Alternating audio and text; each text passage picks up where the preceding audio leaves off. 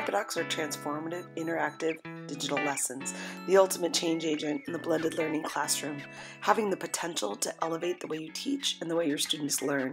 We're going to walk through a lesson about commas. This third grade blended learning lesson is packaged on a Google Doc with all the needed resources placed for a deliberate cycle of learning. Students will explore a concept first, then comes the explanation, then the application of knowledge. Let's take a closer look at the lesson design. This HyperDoc starts with an engage and explore activity of songs and videos, allowing students to explore comma rules before hearing the explanation from the teacher. Students are asked to explore the resource, then record their learnings and what they wonder about commas. After they have actively engaged with the learning and making meaning for themselves, the next step is the explain portion of the lesson design. Students will have access to the comma rules, which cover the content goals for the lesson, plus moving beyond, including rules that extend past third grade standards. Having this document linked for easy access allows all types of learners to receive the level of support they need to succeed with a lesson or go beyond. The apply part of the lesson design asks students to examine text from their current class read aloud. They are to look for commas, highlight them, then check the 8 rules to find out which ones apply, and copy and paste the rules in the chart. As the designer of this HyperDoc lesson, Kathleen included specific learning goals to meet the diverse needs of her students. Let's watch as she begins this blended learning lesson at the carpet, Reader's Workshop style. You'll go off for just a short period of time. We'll probably pick this back up in the Chrome lab this afternoon, but short period of time working with a partner on a doc, okay? So it'll be no technology, on technology, and stuff, okay? So each shoots and leaves. In this portion of the lesson, Kathleen is using the inquiry method to let children explore the concept of commas without telling them the rules. Doctors. Do you see the change in the picture? Does the picture kind of help you with that? She gives students time to collaborate, share their thinking face to face. What did you notice change between one page and the other? So like too many and then the second page.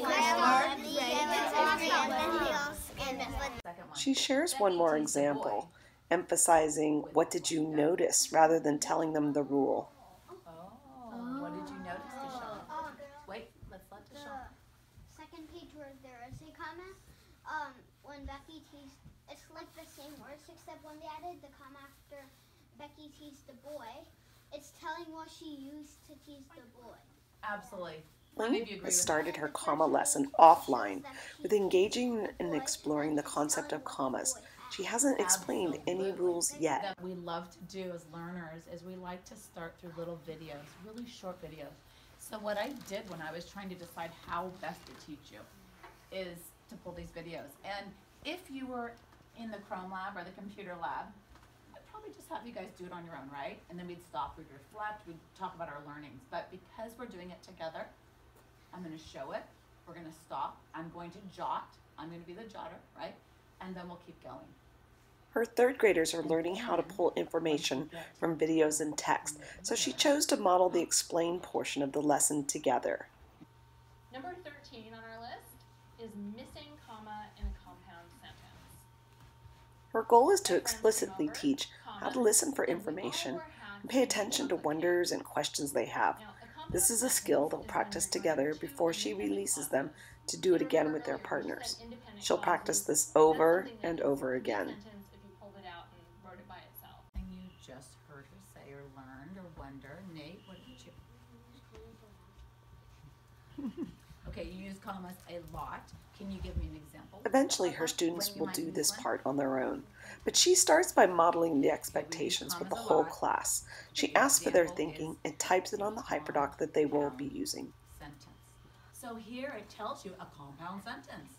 Compound sentences is what Nate talked about. This A chart of compound comma sentence rules is the contains two resource complete students will be commas. using Place a for the comma explained portion of the lesson. before Students will the match up what word they notice in the but reading with the in a rules. compound This chart is sentence. linked up on And the then they give HyperDoc us some for examples. easy access. She teaches Now, the what did it class tell how to me to leave it do? It open, said for then me refer back to to it when needed. comma rule and copy and paste the rule.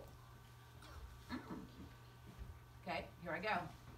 Is this the rule? Yes. A compound. She models the tech skills as she goes, rather than teaching them separately, and never assuming that they know how to highlight or copy and paste. I can't see it up there, but I can see it when I do it. Okay, I'm going to copy it. I'm going back after my example, and I'm pasting.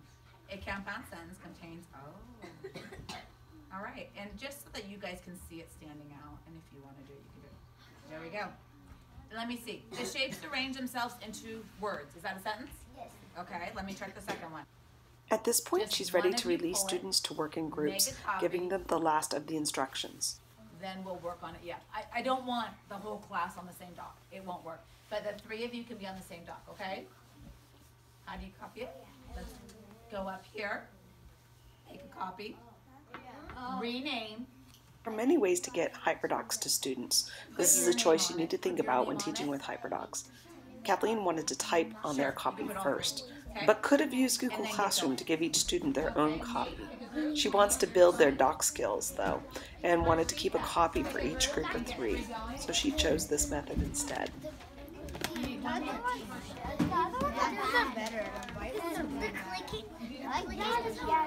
As students begin working in their groups of 3, we get a glimpse of their collaborative thinking through exploration on their HyperDoc.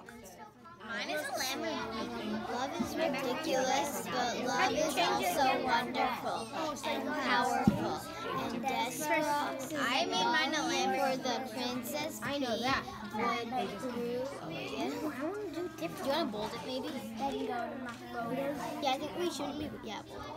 So good. Let's look for more commas. No, we need to highlight it. That's a comma. That's a comma. Let's first read it. Do we have to do all the commas? I think so. Yep. Over there. And now the word is dark and light is precious. But there's so many. Come closer, dear reader. You must trust me. This told me last time. This is you already like a full sentence. Yeah. My sister just does Subject and a verb. Oh wait. Something's love for Princess Free.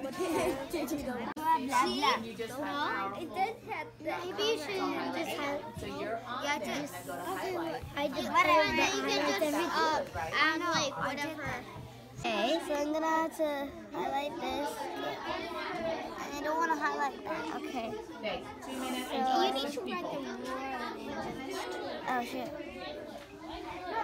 So why are we hiding like that? I forgot. Oh, I'm not hiding that. So why are we hiding like that? I forgot. There's 2 in 1. So let's go over here. Oh, wrong one. Yeah, that is the one he sees. Oh, that's the other one. Yeah. This is the apply portion of the lesson. Students are able to work together to show what they know about the comma rules for the examples on the HyperDoc. All the tools they need to complete this lesson are packaged on the HyperDoc to help the learning process go smoothly. There we go. By allowing her students to explore the content and apply their learning without the lecture, Kathleen is freed from the front of the classroom to work with small groups. She can pull her students who are learning English, nudge her students who are easily getting the concept, and support those who need extra help. That is the best learning right there, right, Alex? When you bring it to attention to your group saying, I'm not sure about this, because remember, when we're done with this piece, I might give you another 10 minutes together in the Chrome Lab, but you're on your own. So please, when you have a question, speak up to your group, because that's where the learning happens, okay? Kathleen uses this All right, mid-workshop third person, interruption to computer, emphasize and reteach 3 good minutes, collaboration go. within the groups, encouraging higher levels of critical thinking and metacognition. The routines in this classroom enable this lesson to go smoothly. From the switching of partners to the cleanup process, everyone knows their role before coming back to the carpet for the final reflection, a crucial piece to this HyperDoc that can be done online or offline. What did you like about this activity? Roma, what did you like about it? Students were asked to reflect on what they liked, what they learned, and what challenged their learning. This metacognition practice will help them build the skills that they'll use when learning with HyperDocs more independently in the coming days. Is that what you're saying? Okay. What did you like about this, Udita? So the hard part about it was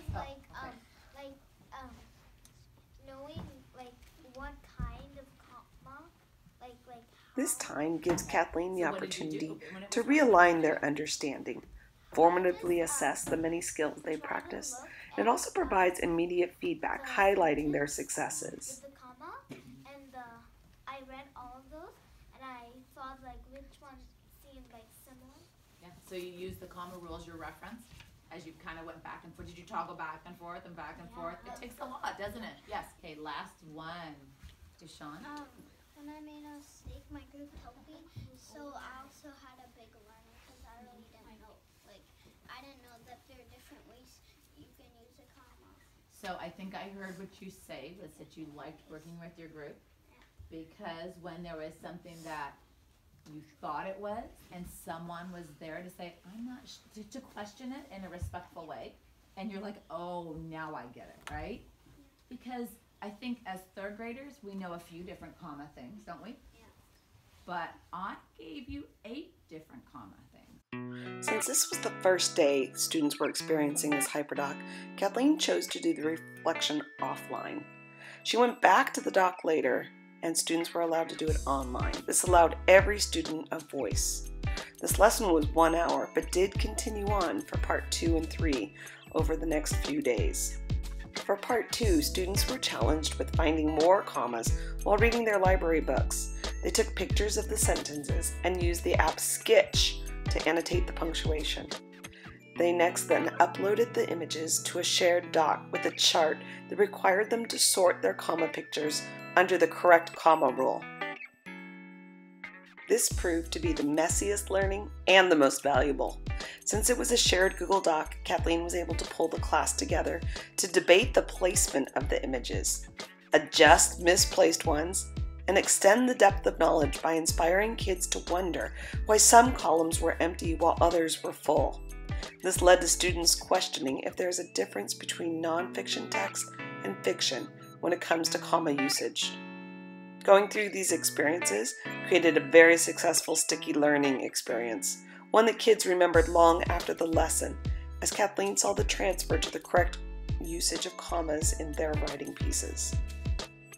And finally, part 3 of the HyperDoc. Students were able to apply their knowledge of commas by using Storyboard That to create their own version of the book, Eats, Shoots, and Leaves, that inspired the entire lesson. You can find more information about HyperDoc lessons at hyperdocs.co or find the book on Amazon. Also be sure to search through the huge database of HyperDoc lessons created and shared by teachers from all over the globe at teachersgiveteachers.net and on the HyperDocs Facebook group or on Twitter at TSGiveTS.